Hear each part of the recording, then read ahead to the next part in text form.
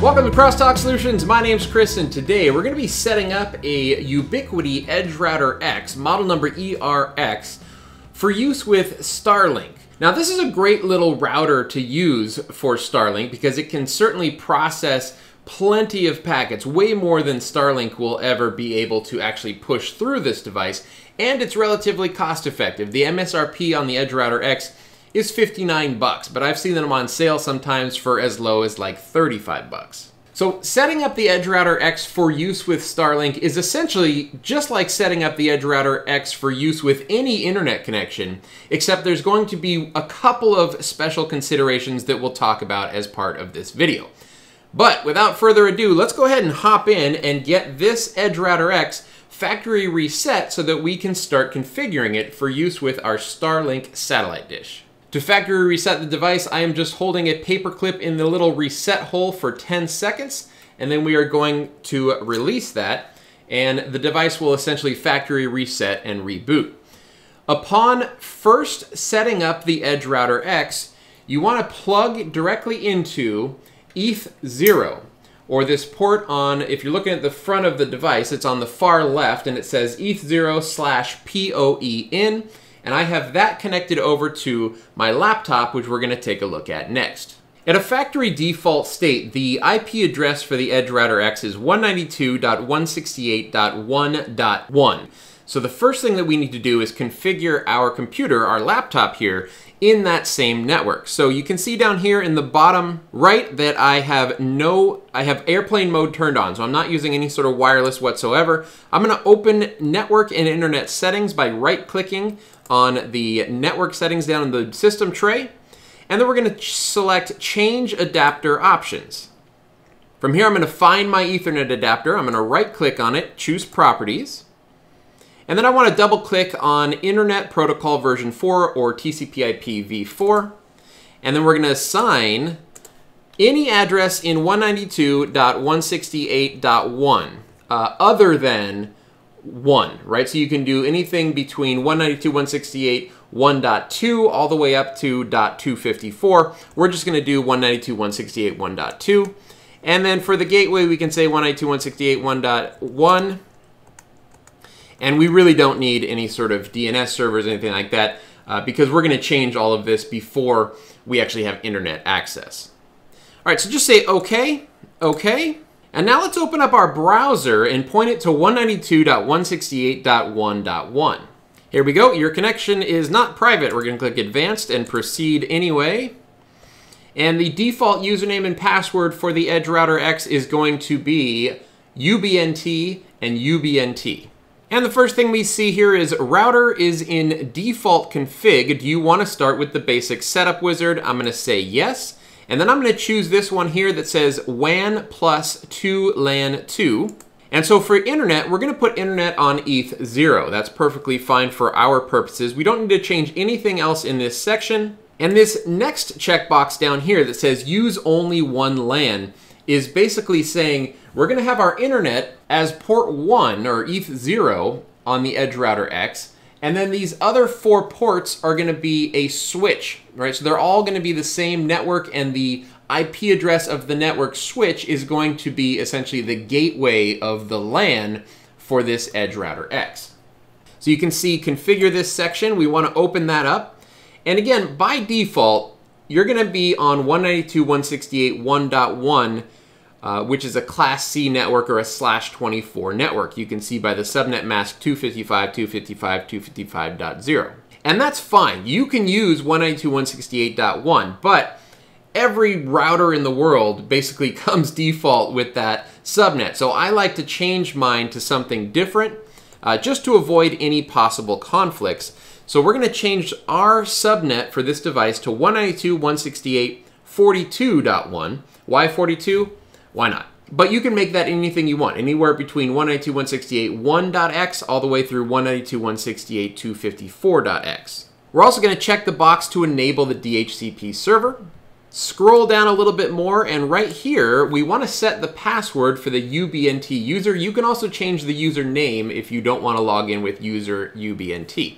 In our case though, we're going to leave the username the same, but we're going to put in a strong password that we're going to remember.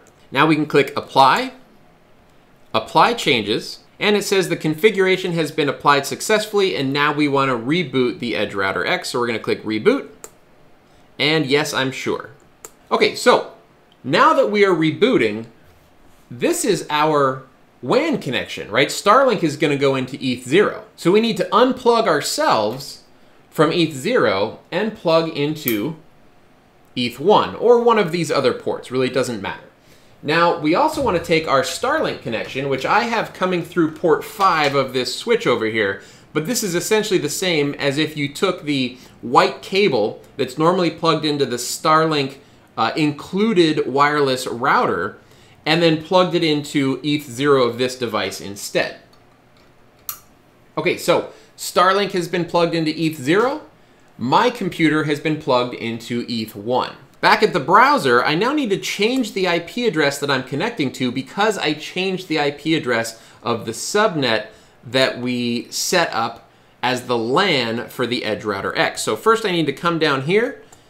I'm going to open Internet and Network Settings again. We're going to click Change Adapter Options. And remember, I left the box checked to set up a DHCP server. So I should automatically receive an IP address from the onboard DHCP server on the EdgeRouter X. So we're just going to right-click here, Properties, double-click IPv4, and we're just going to say Obtain IP address automatically and Obtain DNS server address automatically. We're going to click OK and OK. And now we are connected. Not just connected, but I believe we now have internet access already. Let's go ahead and take a look. Let's ping the gateway of the EdgeRouter X, which is 192.168.42.1. Yes, we have access there. Let's ping an internet address, 1.1.1.1. This is a Google DNS server, and we have internet there. So we're basically set up, but we still need to dial in a few things. So let's get logged back into the EdgeRouter X, and we will follow next steps from here. Now remember that we changed the IP address that we were connecting to. Originally, when it was factory default, we were connecting to 192.168.1.1, but we changed the subnet to 42.1. So we now want to connect to 192.168.42.1. And so we'll put that in our browser, and we are now back into the EdgeRouter X. Log in with UBNT and the password that you set up during the wizard. And here we go. Now inside this interface, we can now see that we already have an IP address for ETH0. This is the CG NAT IP address for Starlink. So that's perfect. We know that we're working on the WAN. Let's click System in the bottom left-hand corner. And then let's just give this EdgeRouter X a couple of name servers that can be used as backups here. So we're going to say 1.1.1.1, and we'll give it a second one of, 9.9.9.9. Go ahead and save those settings. Okay, so let's go ahead and close the system tray here. And let's check out our DHCP server settings. So we're going to come over here to Services, DHCP server. We can see that we have a LAN DHCP server. So we're going to view the details.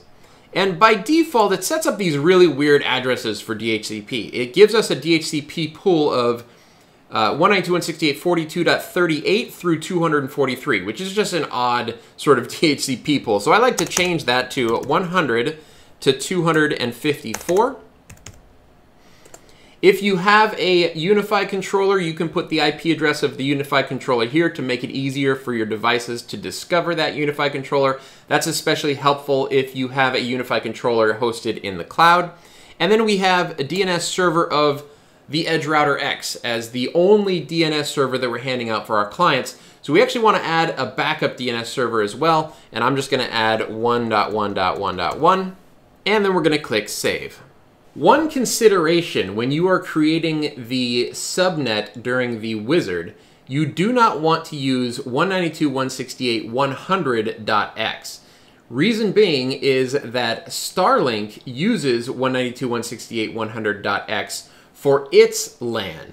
So we're going to be putting a static route to 192.168.100.1 here in just a second. And if you have a 192.168.100 subnet, that static route won't work. Okay, so closing down the DHCP server, let's add that static route for Starlink. So right now, if we wanted to check out our Starlink statistics or go into the interface to stow the dish or open a support ticket or anything like that, We cannot do that. If I bring up 192.168.100.1, it's going to go nowhere. Let's try that right now. So here we can see it says site can't be reached. We don't know, the EdgeRouter X doesn't know where to go when we're saying, hey, go to 192.168.1. So we need to add a static route for that. Back in the EdgeRouter interface, we're going to click on routing, and then on the routes tab, we're going to click add static route. The route type that we want to add is an interface route, basically saying anything going out this interface, or to get to this destination, go out this interface. And the destination network is just a single IP address. It's 192.168.100.1/32. So /32 means just that one IP address. The next hop interface is going to be ETH0 because we want to get out our WAN to the Starlink satellite dish. For description, we can just say Starlink or whatever you want. And then for distance, just put 1. And we're going to save that static route. And you can see it was added right here, the Starlink static route. Let's go ahead and try to get to 192.168.100.1 again. And here we go. We can see you're connected. So if we run a speed test from here, there we can see at the moment I'm getting looks like about 80 to 85 megabits per second out of the Starlink satellite dish. Okay, there you have it. There's nothing more to it. We are now set up to use the Starlink satellite dish with an EdgeRouter X as our main firewall router in the network. Now from here, I'm of course plugged directly into one of these ports, but now you can fan this out to other devices, such as your access points to create your own internal wireless Wi-Fi network that is also using Starlink. You can plug it over to a switch, and then any devices plugged into that switch will be able to take advantage of the Starlink internet connection.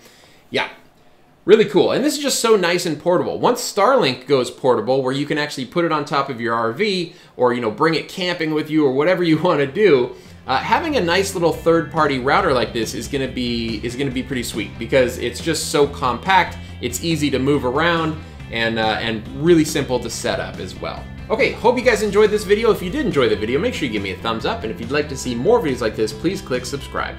My name's Chris with Crosstalk Solutions, and thank you so much for watching.